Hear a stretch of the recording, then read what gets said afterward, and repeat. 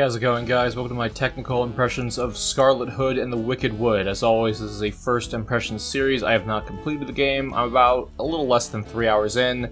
This game is about 8 to 9 hours long, so I'm pretty much at that point where I can talk about this game confidently and tell you what I think. This is a title developed by Devspresso Games, a South Korean studio. They're responsible for the Coma series and Vambrace Cold Souls. Coma 2 Vicious Sisters was their last title, and it was received very well. Scarlet Hood has similar gameplay elements to that game, but instead of a horror game, it's more of an adventure fantasy game. And it's pretty damn good, I gotta say. It's a side-scrolling point-and-click with a bit of a focus on combat, although it's not so much combat as it is evasion and stealth. The main focus here are the puzzles.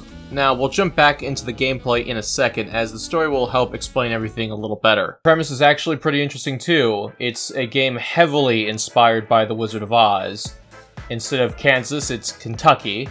And instead of a girl on the farm, you're actually a band singer. So you go off on this adventure, finding companions, solving puzzles, and evading enemies. But there's a neat little narrative twist to this game. So the idea is you get ambushed by something, you get killed, you go back in time, and you try to solve what happened and how to prevent it. Now, the time mechanic is more of a narrative focus than it is a mechanical one. You don't have to do the same puzzles the next day. Instead, you go to previously locked areas and explore more. So the game is much more linear, unfortunately, than you'd think, despite this unique, interesting mechanic.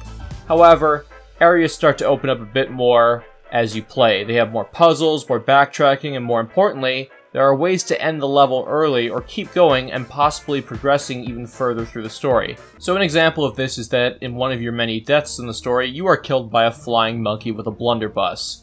Just like what happened after the other deaths. Except you've unlocked a new area to explore and you're going to figure out how to stop this monkey from killing you. So you run around this new area, solve puzzles, and eventually you happen upon his blunderbuss. Now, you do get a hold of some items from a character within this level, including superglue. You could load that blunderbuss with superglue and end the level right there. But here's the thing, you might not want to do that just yet. You'll instead want to use the other item that character gave you, a latch key, to access more of the level and potentially progress even further in the story on this life that you have, because you have a limited number of lives in the story. You don't want to just end it here, you know, destroy the blunderbuss, because you're going to get killed by something else. So maybe you'll find something else that'll help you later on in the story. And that's something I want to highlight here. The game has multiple endings. Now, the only problem in this instance is that touching that blunderbuss doesn't give you the option to end the level if you decide to superglue it. You're immediately teleported out of the level and you have to progress. So it's a subtle way of implying there's more to the level, but it can be frustrating if you forgot to save. Fortunately, save points are everywhere and there are 4 save slots. Just keep 2 save files close to each other and you'll be fine. Now, if you're a big-brained, sexy individual like myself, you might be able to solve some of these puzzles in Scarlet Hood and the Wicked Wood. But in all seriousness, they're actually not too hard. They might seem a bit intimidating at first as there is little in terms of instructions, and often the puzzle solving solution is not in the puzzle itself. You actually have to go around and hunt for clues in the environment, whether it's objects on the ground you pick up or clues in the actual environment that are part of the art for the game. Now, there was one puzzle I did not get, and I had to consult the review guide, and I still have no idea how it's even solved. And there was another one I solved, but only through the process of elimination. Not sure if that was the intention, but I did solve it. There are a couple annoying things regarding the puzzles and problem solvings of this game. One being that when you're trying to figure out a puzzle, you have to find clues in the environment, and sometimes that could just mean clicking around and just hitting the X button until your character kind of stops suddenly and picks something up, because the cursors in this game, where it kind of highlights stuff that you can pick up, they're kind of small, and I have mole vision, and I'm playing from the couch, so that is a little bit annoying. Another annoying thing is that sometimes your clue references are not exactly on hand, so you'll either have to run around in the environment and try to memorize it through there, or if you find a piece of paper, you're going to have to quickly switch between the piece of paper that shows the clue and the puzzle itself, and just keep going back and forth until you memorize it or something. But I say forget all that, whip out your phone, take a picture of the clue, Have it in front of you when you're doing the puzzle. I really wish the game would have just had some kind of quick reference, a button you can press. That's just a little annoying gripe.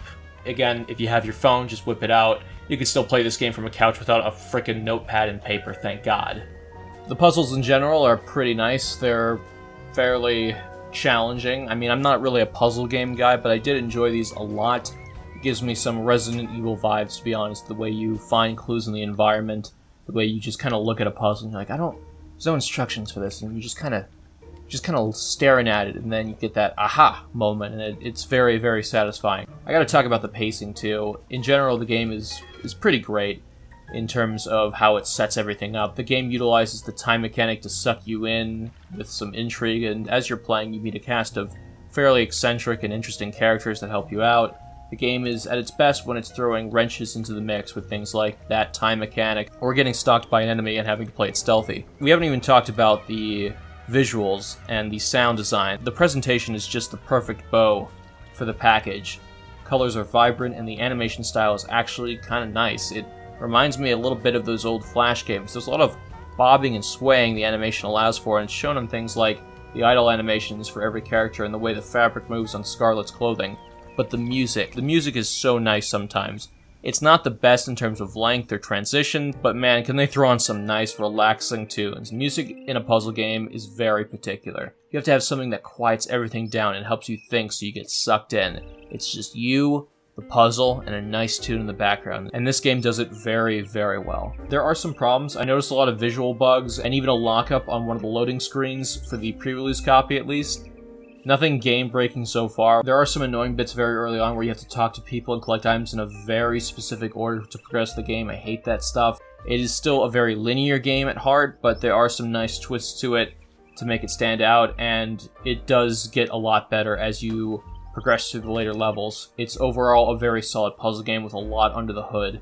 The dialogue is surprisingly good. They go hard with the southern-themed adages and aphorisms in the opening act, and the dialogue just goes everywhere from there. But some moments had me smile and laugh, which is amazing because I can't feel anything anymore. So, job well done. I can easily recommend this game. The game takes around 8 to 9 hours to complete according to the devs, and for 15 bucks for a game that looks and plays like this, that's pretty good. It might be a bit light on certain genres, but it's a great title. Give it a shot. Alright guys, thank you very much for watching. I'll see you next time. I'm out.